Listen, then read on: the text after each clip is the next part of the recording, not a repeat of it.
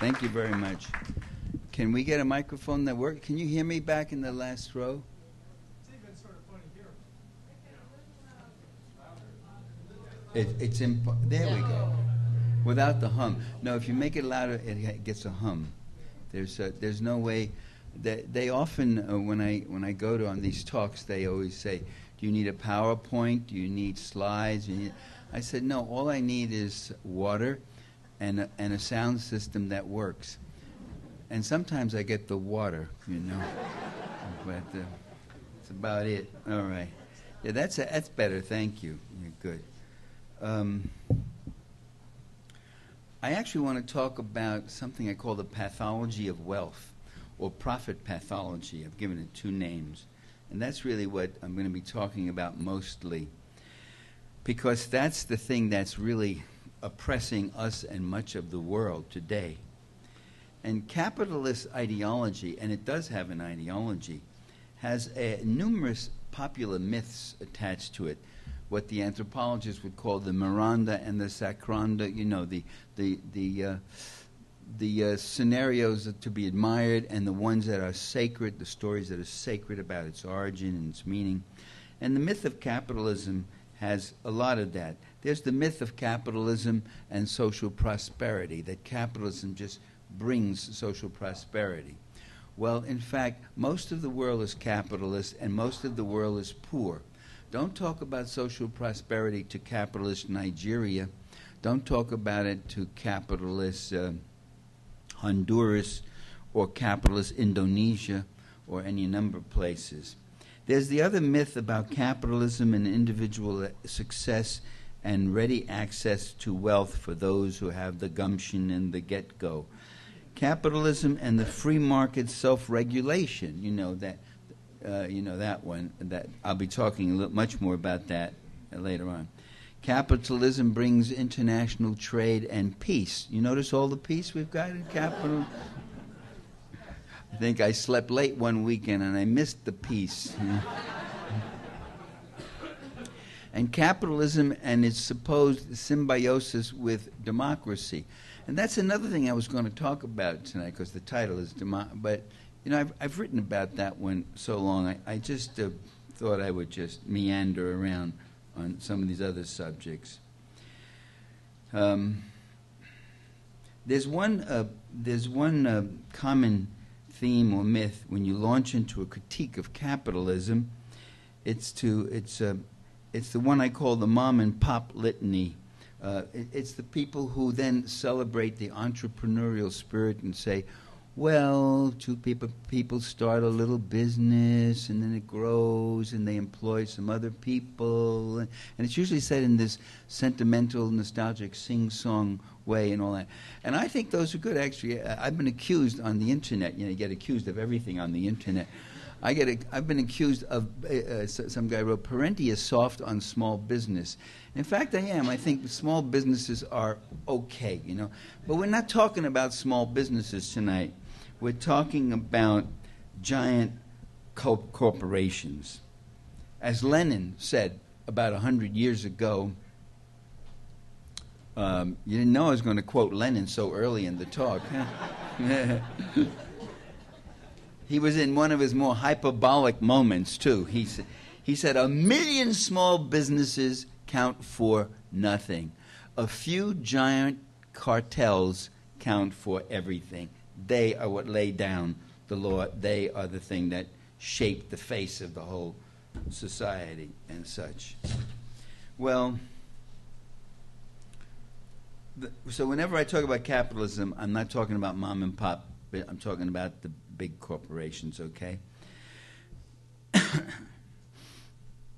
The free market core mythology, to which both political parties in this country and just about all mainstream commentators are wedded to, argues in effect that, and here I'm kind of paraphrasing John Maynard Keynes, because he said this too about free market capitalism.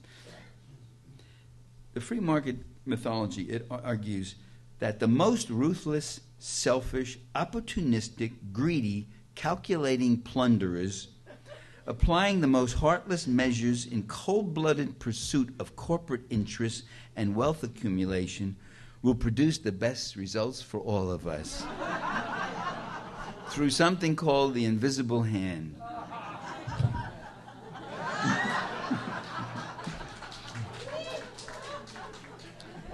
And Keynes really, he mocked that too. He didn't have as many adjectives as I did, but he said, how do they think that the most wicked, that was the word he used, the most wickedest people pursuing the most wickedest ends for the most wickedest means are going to produce these beautiful, what an interesting theory. Where the hell could they ever gotten it?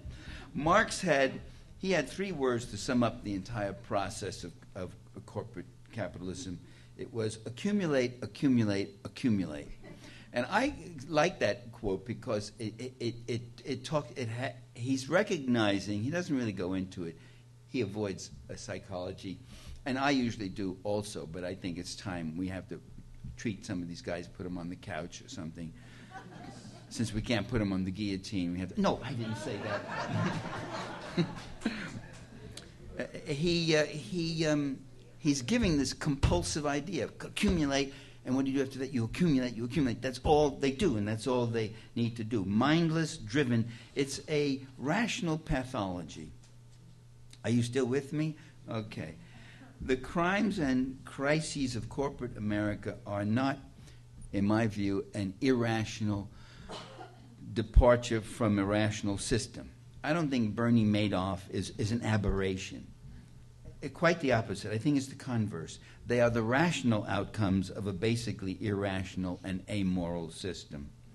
The multi-billion-dollar government bailouts are themselves turned into an opportunity for pillage. In other words, even when they've been stealing and they're getting money to compensate, they'll steal that money too. They'll steal from the contribution cup out there. Watch your property here. Not only does the state fail to regulate, it becomes itself a source of plunder, pulling vast sums from the federal money machine.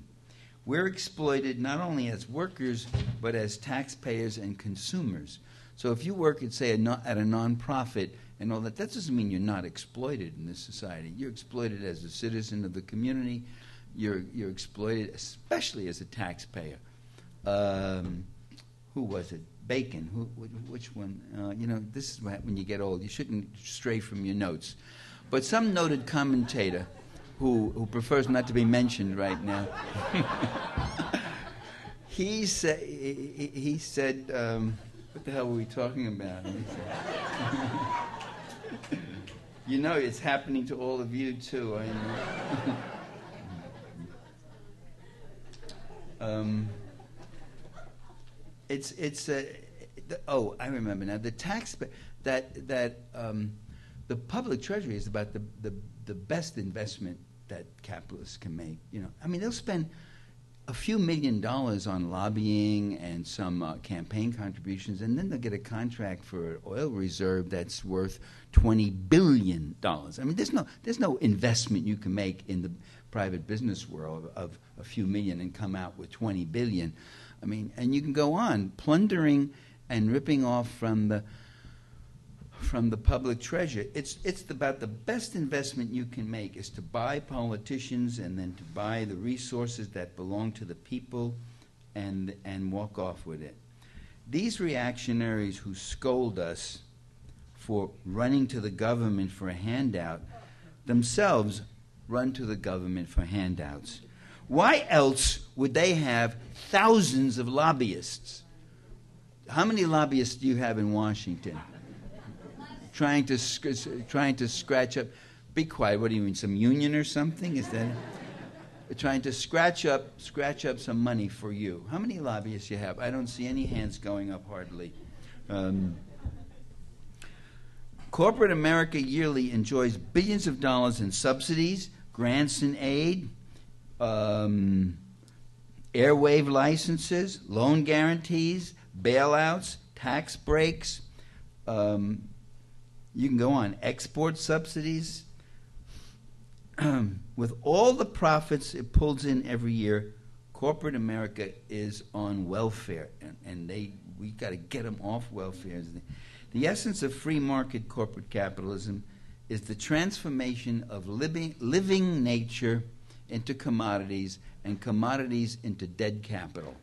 So you take living nature and you get all these forms and you get it, and then you finally accumulate these abstract forms of wealth which are going to be answered. I mean, they're really all money and all treasury notes, all bonds, all stock. They're really sort of kind of promissory notes that there's a real world out there and value is going to keep getting created, and then this stuff I can cash it. I got these billions of dollars, you see.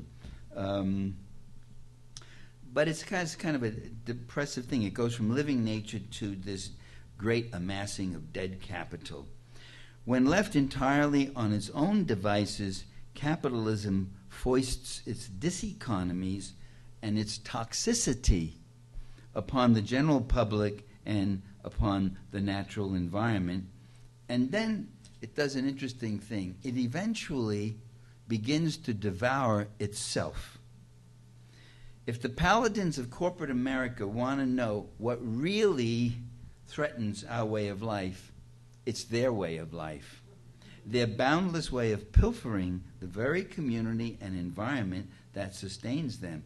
And the more successful they are, the more deadly they become. Like any parasite. If it becomes too successful in its host, it does what? It kills the host, and it's going to be a catastrophe for the host, that's us, and for the parasite too. There's a myth that prosperity is shared by us all. More for them means more for me. I've heard that. I've interviewed people who say, well, you know, the big company, if they create the jobs that and then there's something for me. We hear that a rising tide lifts all boats. You've heard that one, right? I always say a rising tide can sink a lot of ships and drown a lot of people.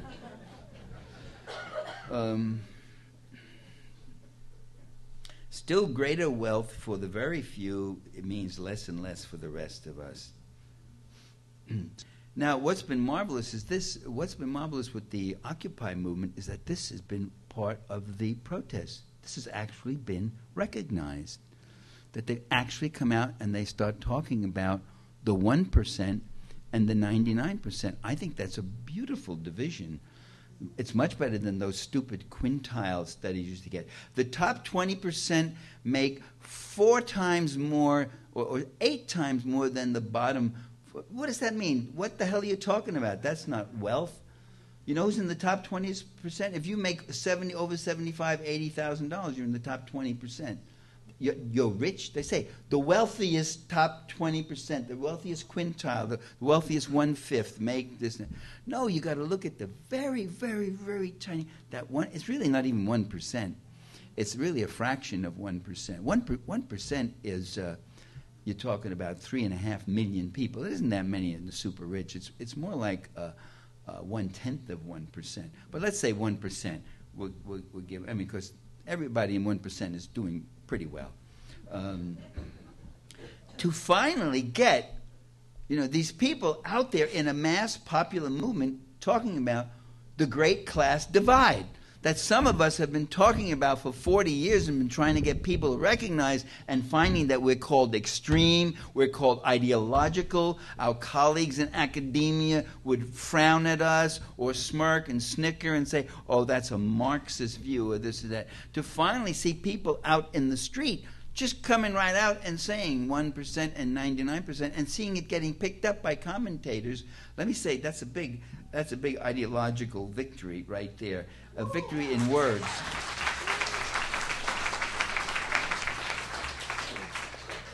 Now, at this recession that the 1% is presiding over is not such a bad deal for the 1%. They don't mind recessions. Capitalism has never minded recessions. Labor unions are tamed and even broken during recessions. Labor unions have to make concessions. Labor unions have to often go without contracts and such. Smaller business competitors are driven out or bought up for a tuppence, you know. Marx said something about that. One capitalist will destroy many capitalists. You just eat them up. You can solidify your market, your field, and take over. Not just labor unions are tamed and broken, but people are tamed and broken. People suddenly get worried. They line up for jobs they never thought they'd have to work for, at wages they didn't know they were going to have to work for, and they have to get in there and work harder and harder for less and feel grateful that they got something going. And meanwhile, the profits stay pretty high for at least for a while. So I'll tell you what's bad for capitalism, and that's capitalism. It's always in a crisis. It's bad for us, but eventually it'll be bad for the capitalists. They have many opportunistic ways of taking advantage of all this. I'm just telling you right now with the recessions. But eventually there's a limit to that kind of thing. Recession has another useful feature. The plutocracy would prefer a population that is hungry and impoverished and will settle for less and less, that it must work harder for less. The plutocracy doesn't mind unemployment. They could live with it, you know. The job providers, Bank of America, I was standing with my neighbor in a cafe. We were waiting in line, and I said, so how's your friends, the corporations? He said, hey, listen, Mike, the corporations are job providers. Isn't that the term they're using?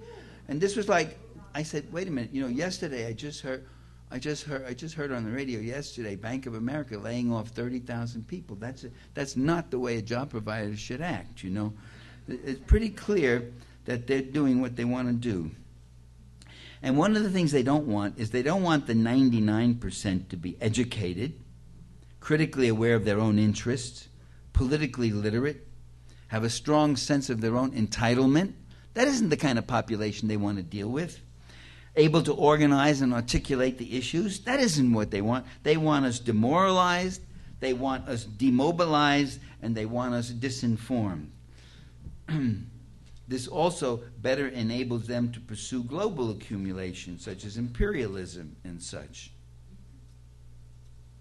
Recession is no problem to imperialism.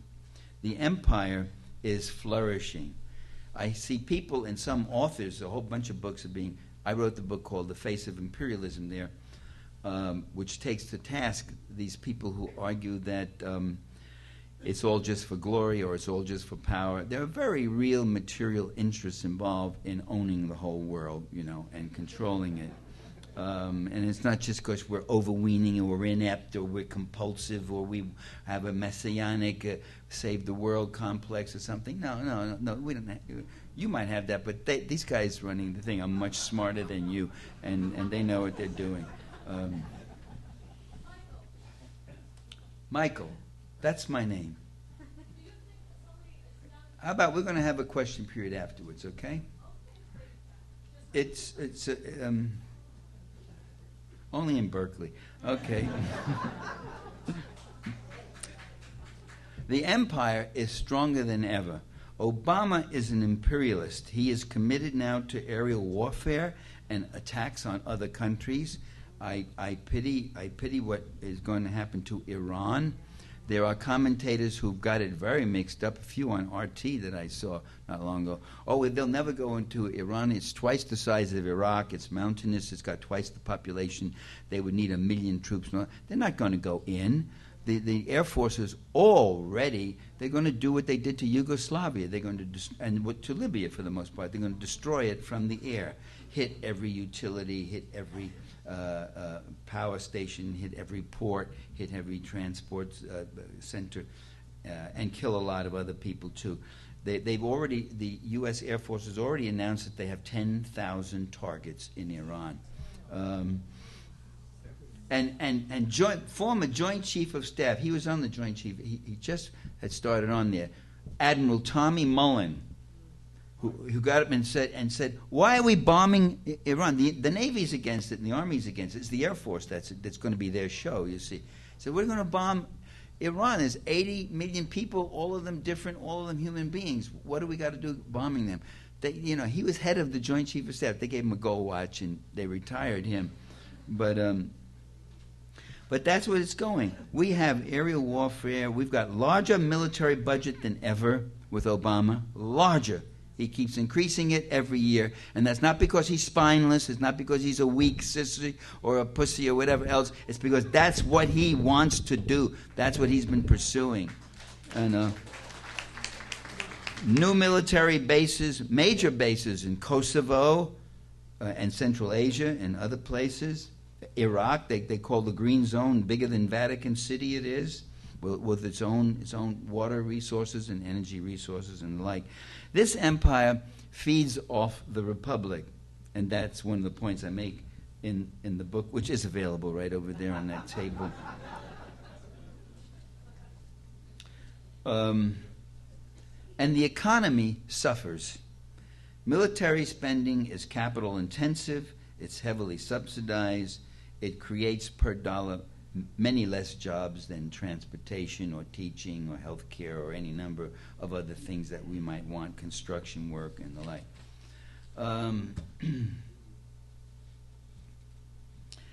The plutocracy also does not want a social democracy with a viable public sector. Not only because of what I said before, they don't want people who are organized, alert, and feeling entitled, self-entitled, and so forth. But a not-for-profit sector is a threat to capitalism. They have subsidized housing. They have some other things. They are able to negotiate. Labor is able often to fight back, you see. And this is something this was something that bothered Ronald Reagan when he was doing cutbacks. He says, the problem is wages are still up, that wages are not down enough. We've got to get them down. A public sector with a social wage demonstrates the viability of public nonprofit services. You get them cheaper and you get them better. It deprives capital of accumulation opportunities. It provides market earnings to public budgets. That's a good one that we should all know about. Take utilities, for instance. We have PG&E here. It's a privately owned utility. We pay the highest rates in the United States. They make enormous profits, PG&E. Now, there are a lot of communities where the utilities, the gas and electric, is publicly owned by the municipality or the state. And your rates are lower because you don't have to spend all that other money on advertising, on profits for the shareholders and all, and to compete against other people. And the earnings you make and the public utility goes into the public budget. It goes into the budget and it's used, which means it's easier on your taxes too. But that's just what the plutocrats don't like about that sort of thing, you see. You're demonstrating that you can have production, you can have use, you can have human needs dealt with, you can have money put into the tax ledgers, you can have private consumption and all that, and nobody in your little plutocratic gang is making a profit on it. And it's all cheaper and it's better and it's more reasonable for people. Lower costs and such. Someday we're going to see public ownership of our utilities here, let us hope.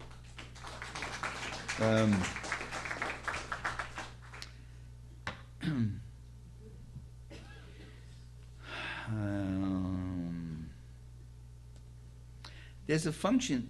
The function of the capitalist state is, of course, to make society, make the economy, make the polity safe for this whole accumulation process, to keep people in line, to circumscribe and diminish the demands of the working populace. But there's another function of the capitalist state, I argue. It's seldom mentioned. It consists of preventing the capitalist system from devouring itself, to protect capitalism from the capitalists, to restrain the self-devouring beast, because that's what it is. It eats everything in sight, including its own feet and its own tail and then its own body, you see.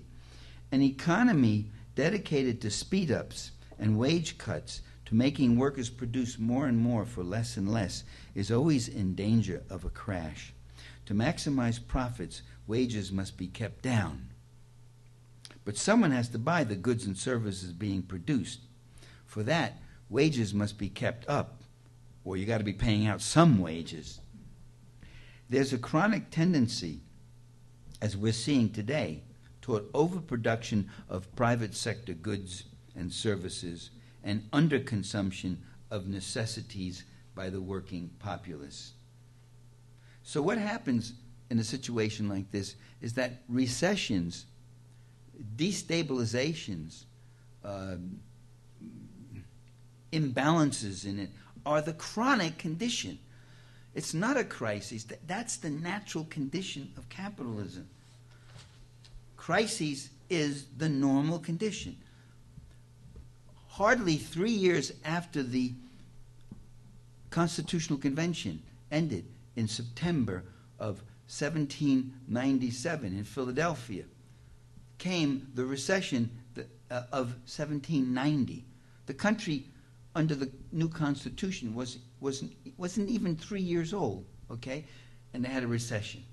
There was the panic of 1797. There was the recession of 1802 that went on to 1804. There was the depression of 1807 to 1810. There was about 20 more of these crises, panics, recessions in the 19th century. Most notably, the long depression of 1873 that went on to 1879, almost to 1880. 1890, 4 recessions in the 1890s, 1890, 93, 96. 1899, the big one. You know, that was a very troublesome. And what did we need?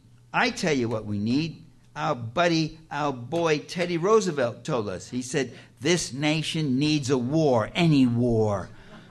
Yeah, pick it up out of this, you see. Get it going. And that's exactly what they did. They picked a war, picked a fight with Spain, which was weak and had all these nice, ripe, low-hanging colonies, which the U.S. just ripped off and took. Go into the 20th century, 3 recessions in the 1920s. I didn't know about that. All I heard about the 1920s, it was the Jazz Age, Charleston. Remember that? And everybody was having fun.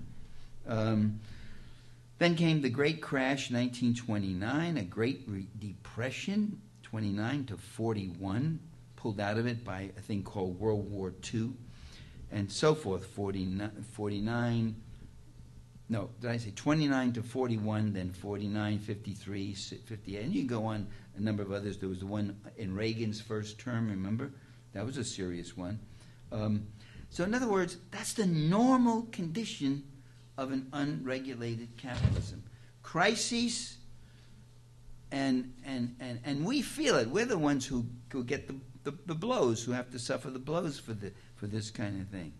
And also even at the individual level. Living in this kind of society, no Americans, except for the super rich 1%, no Americans have complete economic security. The rest of us are never really secure. Investments can go wrong, job loss, illnesses, your 401k becomes a 101k. All sorts of things like that happen. 1 out of 3 Americans over 65 have no teeth. There's no dental insurance. It's not covered by Medicare, I don't think, is it? There's no Medicare. And that explains that statistic then. Isn't that amazing? Under capitalism, we live in our personal recessions, our personal panics and crises. 1 of 2 Americans now are below or barely above the poverty level. You know, the fact that you are $500 above the poverty level doesn't mean you're okay. I mean, it's terrible. The poverty level is determined by simply a sketch that was set out back in the 40s as to what a family of 4, how much it would cost to live in an affordable house, and how much for groceries, and how much for this and this. And they put this together. You know what they forgot? They never put it in. Because in those days, not that many people had it. I remember, too. Automobiles. I remember we didn't have automobiles, especially living in New York City. You didn't have an automobile, and people say, "Oh, you live out there, you'll need a car," which was like you'd have to buy, a whole airplane or something. It was beyond our means. A car is an expensive item. I don't know if you've noticed. The upkeep, the payments, the insurance, the servicing, the gasoline, and the like. That's not even estimated in the poverty level. Also, there was a time when inflation wasn't really accurately. I hesitate on this one because I think they've worked that out now. But that the inflation for durable goods was really not as drastic as the inflation for single-use goods. In other words, much of the inflation was food and rent and that sort of thing, medical care and that sort of thing. But they would I hate to go into this, spread it out on all the possible items that people could buy, and that sort of lessened it. But how many refrigerators does a poor person buy in a year? And the inflation on refrigerators was less than that. So there was a distorting downward effect on the inflation. But inflation was eating up a lot more than was reported. And these thing of cars, I saw a documentary of this medical team that's been going around in America and going to communities and inviting people to come if they had treatable, illnesses, just problems. And people would start showing up, and they could treat 100 people an afternoon, let's say, and there'd be 300 people would show up. It was the saddest thing to look. At the end of the day, the guy would come out and say, "Well, we're closed. We can't take any more. Come back tomorrow if you can." And you could see these people walking off. And who were they? One of the doctors said, "They're the working poor. Most of these people have jobs." And I look at the film, and I'm watching them, and they're going out. And where are they going? They're going off into their parking lots. They got enough. They have to come up with enough money for the cars. That's where their money's going. It's going in cars, and they can't pay for a doctor. So I'm saying, what I'm saying here, I'm taking too long to say it, but the poverty level really should be a lot higher. In other words, what is affordable, what we really need for a family of four is not down here, but up here. And that would really increase the number of people who are living in debt. Who are living in poverty.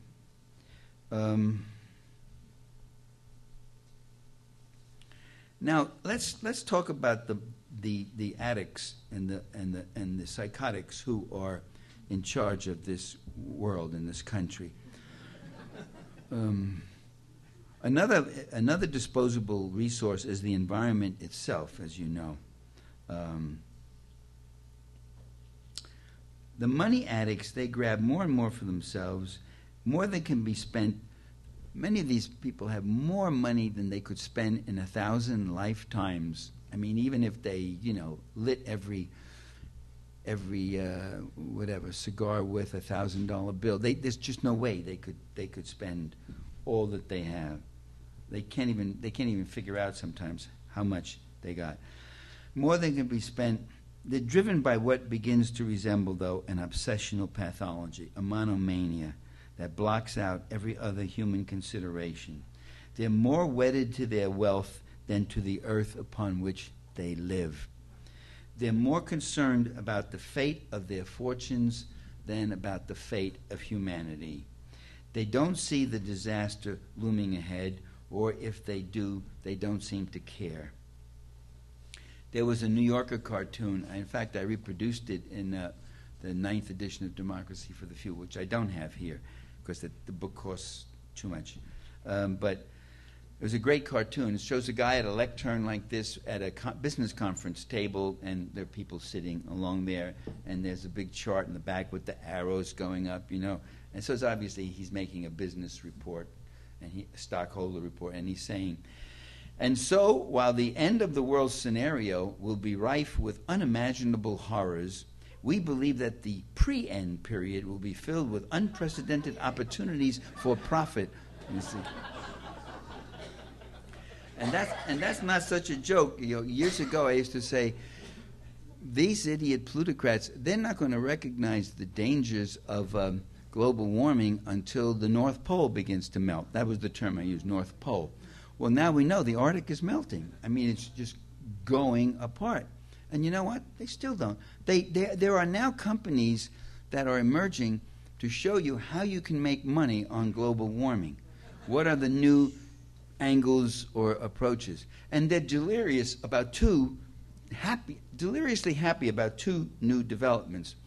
One is with the melting of the Arctic, this opens up access to oil reserves. Yeah, you could get them. You know, you could have done it with right through the. You can drill right through ice and get to that oil. But the trouble is, the Arctic is just ice. It's not like the Antarctic. It's not grand, and it moves. So that would snap your pipelines, and it's just impossible to do. But now they're going to be able to drill directly to the oil. And the other delightful thing is a Northwest Passage. Yeah, it's open now. We'll be able to go right across. You don't have to come down all the way down to Panama, all the way down around the Cape or anything like that. I mean, the dream that's older than Lewis and Clark, a Northwest Passage, and we're going to go do this, right? And I'm sitting there and I'm saying, wow, you know, I'm missing something here. And what are they going to drill for? They're going to drill for the same fossil fuel that's already melting the Arctic, and as you know, that fresh water, tons of, they say in one day there's enough fresh water, it melts off the glaciers to provide drinking water for New York for a year or something. But that water is of such immense amounts that it is slowing the Gulf Stream, which is already going slower and slower. That Gulf Stream that's coming up is the only thing that's keeping Europe as a temperate zone. And these extra cold winters that Europe is getting, and in fact the Midwest and the Northeast in the U.S., and I think the Gulf Stream, we have the Japanese Gulf Stream, don't we? We don't call it the Gulf. What do we call it? I think, Japanese current, right? That too is slowing down. So with global warming, we may all end up freezing to death. It's kind of ironic, but so what are the alternatives? I'm going to try to wrap up here. The alternatives to wealth pathology and to corporate transnational capitalism. Socialism. Well, isn't socialism a dream in theory and a nightmare in practice? That's my own phrasing. You like that? And then I answer it. I say, no.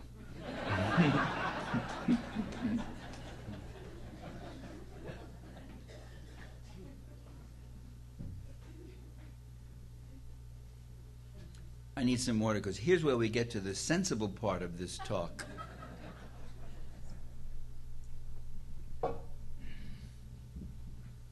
Instead of treating this question as a grand clash between two ideologies of socialism versus capitalism, communism versus democracy, look at the actual practices and realities that are before your very eyes. We just already went through one about public utilities versus private utility. One is socialistic. It's not for profit. It's publicly owned. It gives better service at lower rates. You don't find the criminal activities you have with PG&E. They got $45 million that they were supposed to use for repairs, and they spent it on a statewide referendum to prevent any kind of public ownership of utilities. Remember that? And then the people in San Bruno remember it even better than we do, including those who lost eight people died. That was money that was supposed to go to those repairs, you see.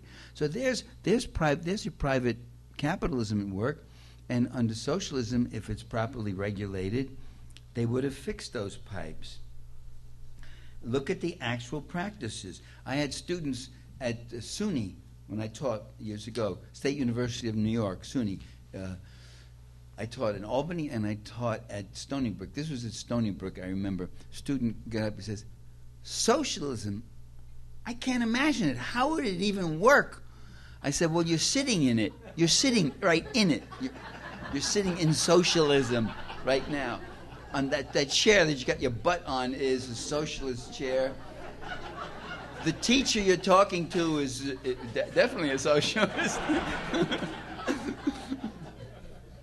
The building, everything, State University of New York is a socialist institution. It's publicly owned, and you're able to go here because it's publicly owned, and you can afford it. This is before the days when they, they're privatizing, incrementally privatizing all of the public institutions.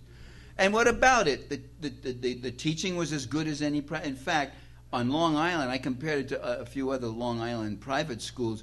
The school at SUNY was much better than all of them. I'm not going to name names, but that's definitely it. And I said, well, it feels all right, I guess. Yeah. You know. Okay, you got qualified teachers. We had better students too than the private schools did. Yeah, but what about socialism in the Soviet Union and China? A failure. Well, don't forget, in both cases, those were siege socialisms, is what I call it in a book I wrote called Black Shirts and Reds. That is a socialism that's trying to develop and is denied a normal environment in which to develop. It is constantly under siege. It's constantly under attack, constantly being invaded. And anyway, it did work to some measure. In both China and the Soviet Union, hundreds of millions of people in both of these countries went from abject poverty and misery to having sufficient food and housing and medical care and good education. A historical accomplishment never seen before or since in history for whatever other crimes, mistakes, whatever else was done. Compare China with India. They're always comparing China with India. You want to know one of the differences between China and India? In India, there's mass misery. About 70% of the population still lives under a brutal, feudal system. And China had 40 years of communism.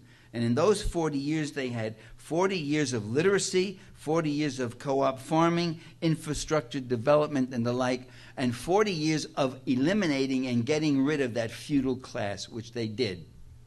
I was reading an account of an Indian village where the women share and rotate menstrual rags. I'm giving you a little too much information here, I know. That's how poor, they wash it out.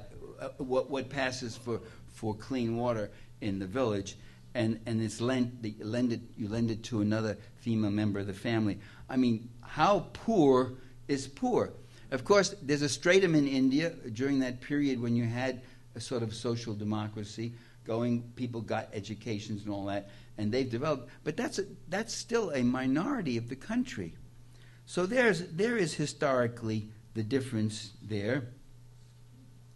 Of course, now with more consumer prosperity in both China and Russia, you have more wealth for a select few and more poverty for millions. But still, it's not the worst of it. I don't want to idealize China because there are real problems, real things not good, like corruptions, and there are like 100 demonstrations a day throughout China because of all sorts of problems and malfeasance and such. But I just ask this: do we really want certain essential services run by people whose primary interest is the accumulation of profit? Medical care. Do we really want rich hospitals, rich insurance companies, rich HMOs, and millions without coverage, millions who go broke to pay medical bills, millions delaying treatment or delaying retirement because they can't afford to pay? In countries like France, Norway, Finland, socialized medicine, you get better care, lower cost to society. They spend less per capita in these countries, and yet they get better care because there's no profiteering and there's no money being spent marketing and all the other stuff. and you have happier doctors and happier other personnel, and including patients. No one goes without. In this country, it's a joke. I just had an operation 3 weeks ago, and you walk in. You know the first thing you do? I'm writing an article on it now. It's pretty funny. You really don't want to call your doctor. You want to call your lawyer. You got all these pages here about trans and this and if you that and permission to and I hereby grant. There was one line in there that terrorized me. It said, I hereby grant the operative crew to remove any member of my body. I said, member? Any member of my body as they so determine needs to be removed. I said, whoa, what am I getting into here? It's lawyers before doctors, Okay. Transportation. That's socialist in Europe, and the trains are better in Europe than in the U.S. Amtrak is better when it's publicly owned. When it gets thrown back and the government has to pick it up again, they put in new rails, they put in new trains and all that, and then they start floating stock, and the stock gets bought, and the private owners start milking that Amtrak all over again. They don't do anything to it, and we have to fork it up again. Capitalism works, if it works at all, because it always has socialism to bail it out and to subsidize it. The trucking industry gets the feds to build the highways. Even corporations get subsidies from the government. I already went through that. I listed a lot of the things. What about just local communities, your fire department? There still are in America any number of fire departments that are private volunteer. They're just not as good, not as well trained, equipped, or available.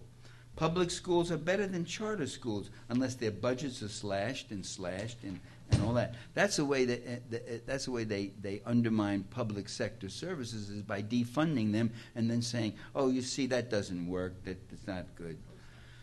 Not all things need to be socialized. In Cuba, they are now doing small service businesses, which are, I think, are good. They've had one small service business. It's been privatized. It's for years. Nobody knows about it, but it exists there.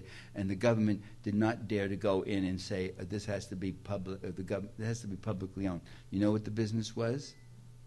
It was women's hair. You don't mess with women's hair. Remember this: women's hair is a work in progress. It's always something. There's always something they're doing, and the communist government backed off and said, "Okay, we're gonna let that be privatized." Okay, and so they got these little beautician shops, women having their hair done. Worker cooperatives. We have right here in Berkeley the Cheese Board. Get high quality salads and excellent pizza. I don't even like pizza, even though I was raised on it. I love the Cheese Board pizza. And workers are sharing, the workers at the Cheese Board share in the earnings. Now you notice I didn't say share in the profits, I said share in the earnings, because they earned it. Profits are what you get when not working. When not working, that's what profit is. I've had that problem. People come up, somebody come up and say to you, "Well, don't you make profits on your book?" I said, No, I wrote the book, you jackass. I wrote the book. I sat. And the editors who go over it and insert all their mistakes, they're working on the book. I mean, you can't help the poor dears. They're very confused. And the distributors and the advertisers and the printers who print the book and all, they're all adding value to this product and making it saleable, you see. So none of them are making profits on it. The profits go to the owner of the publishing house. When I was at St. Martin's, the owner was Harold Macmillan. The Macmillan book family, they owned St. Martin's Press, one of the biggest presses in America. One of my first books there. And you know who Harold Macmillan was? He was Prime Minister of England. I saw him being interviewed years ago on, I forget, one of those talk shows. And the guy asked him and said, "Well, how do you manage now that you are no longer in politics?" And he said, "Well, the family has a little publishing house that does quite well." And he sniffed like that. And I'm sitting there and going, "You son of a bitch." You know? So, are we having fun yet? Yeah, we go. Okay, I'm going to wrap it up. There's housing co-ops. There are consumer co-ops. Gar Alperovitz has just done a new book on co-ops in America. There apparently are quite a few of these things going on. So what we're facing right now, and they're facing it right down the block here with the Occupy Oakland and such, is that when the people are faced with the rollback of their material interests, their economic democracy, whatever little shreds of it they have, is being further destroyed and such, they then turn to their political democracy and try to mobilize that as a way to protect their economic democracy. Then the struggle by the plutocracy expands from the economic democracy to political democracy, and they start to try to repress our political rights, which is what they're doing as we talk right now. Then the struggle is directed at the political things. Repression of most peaceful demonstrations, attacks, mass arrests. We see every Occupy movement has been smashed and bullied by the police. The police themselves are militarized. They come at you with percussion grenades and mace and pepper sprays and billy clubs and tear gas canisters that are shot and can kill people.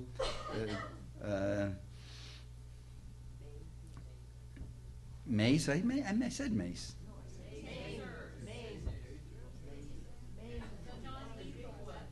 Maim? Oh, the tasers.